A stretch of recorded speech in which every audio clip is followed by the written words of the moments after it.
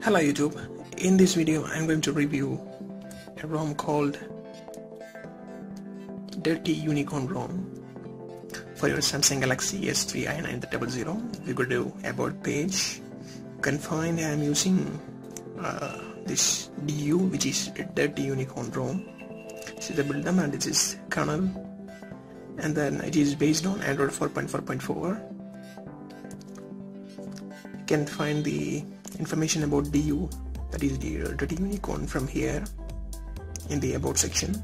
These are the people behind those ROM, contributors, social media site links, then even the DU changelogs. It's actually a combination of AOSP, MCM, and then AOKP slim raw based ROMs. If you look at the launcher, we have two launchers to choose from. One is Google Now launcher, that is this one, and then the other one is launcher 3. So this is launcher 3. In Google launcher we have this launcher included if you are flashing the G apps. Besides that, we have in wallpaper section we have some new wallpapers, and then in settings we can find almost all the settings you used to see on AOSP ROMs.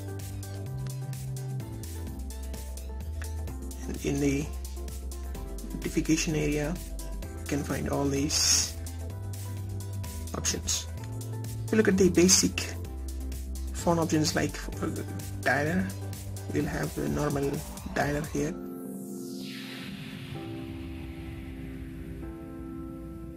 And even the contacts.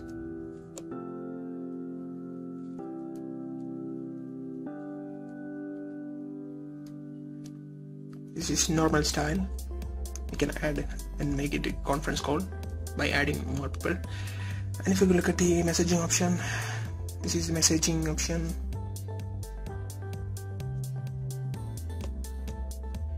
This is normal messaging options we find in CM based ROMs. Besides that, this is Chrome we flashed, and then camera is from Google Camera with all these Google camera options.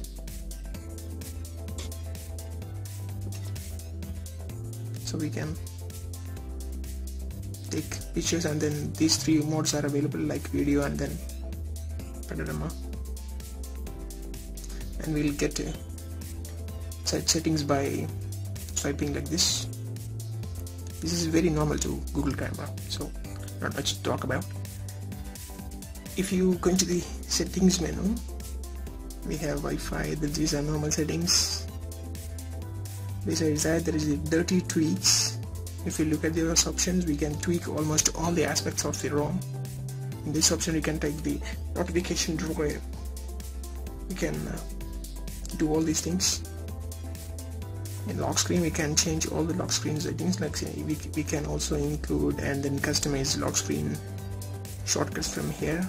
Then theme options are there, like we can customize the lock screen themes from here. These MISC tweaks, like lock screen notification, we can customize. And then battery around unlock ring, we can, and then slider touch. We can use press and hold the lock screen icon to handle the torch, enable the torch. Like you can see, it's turning on the torch, so it's a good stuff. Besides that, if you're going back to power menu, we can find, and then we can actually customize this power menu with all the settings. You can add screenshots, you can find here. And then in quick settings, this is the quick settings options. In quick settings, we can change the style, then tiles and layouts, we can add increase, and then join drawer options, quick settings pull down option. If you are taking right, then if you pull up for the right, we can easily get this quick down.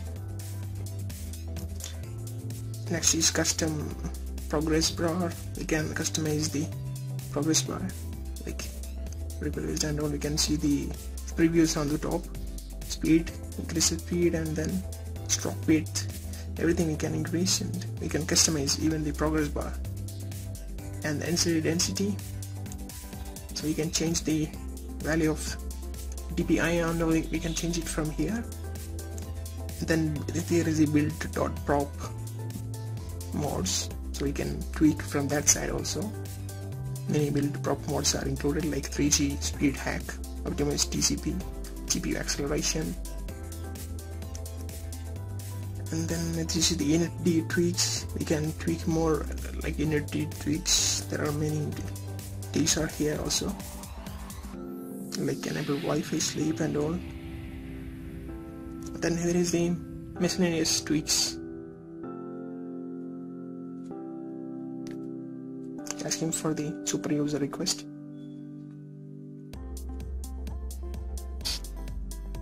Okay, so these are the MISC tweaks. Back to kill app options are there.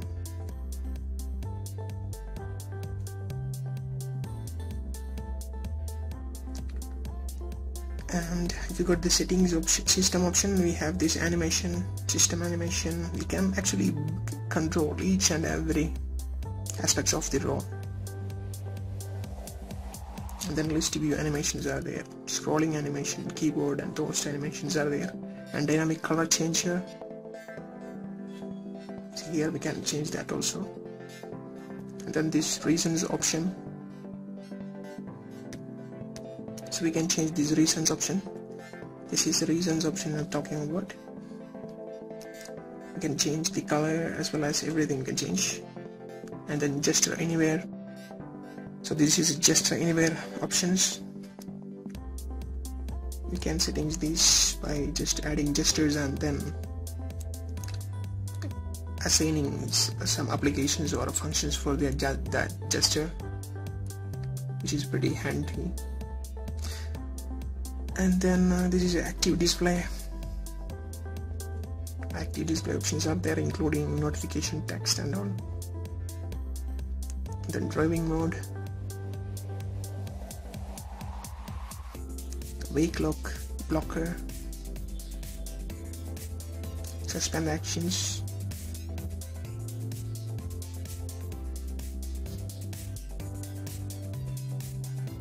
and then identity icons.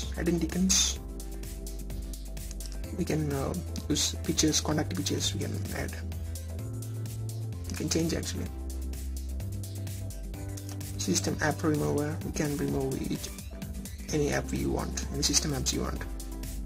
And there is an ad blocker, you can disable ads.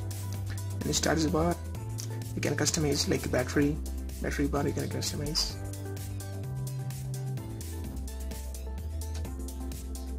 As well as battery icons, you can customize like circle with percentage and roll, and then clock option, as well as signal.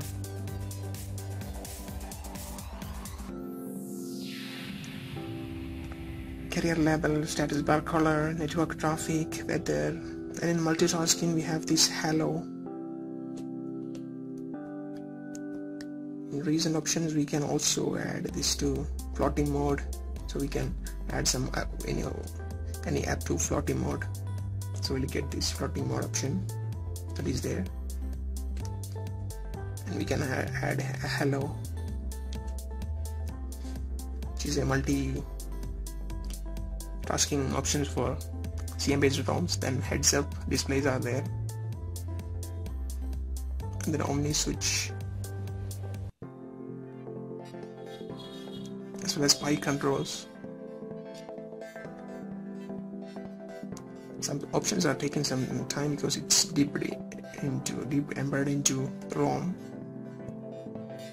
so we can actually specify the trigger area and all. We can add PI controls.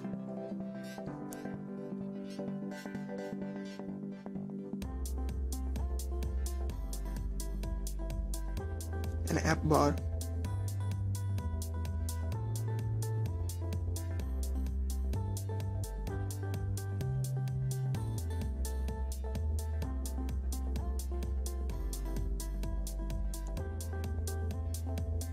can customize and add contents to app bar by sliding from here and there. Then save it. So the app bar items will be saved.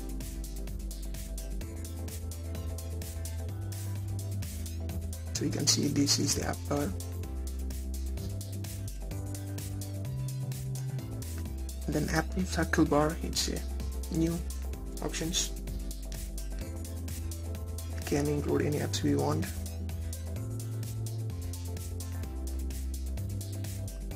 So this is the app circle bar.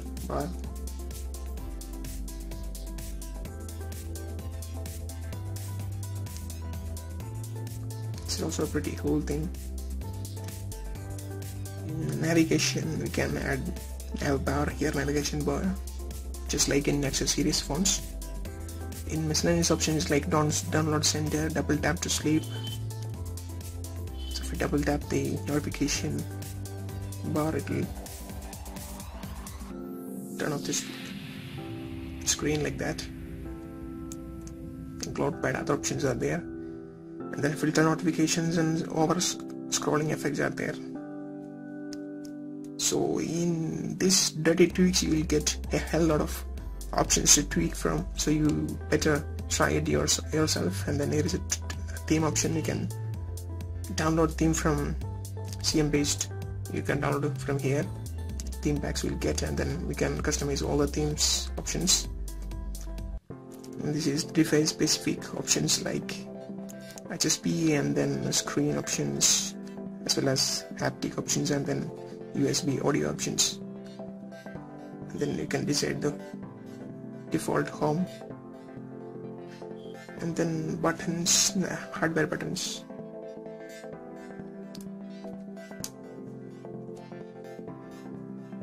Then some options are here, as well as in permissions. You can actually customize the permissions of each and every programs.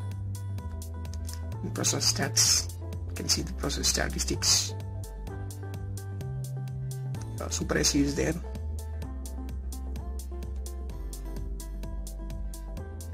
This is that if you flash G apps, you can find all the G apps, and then the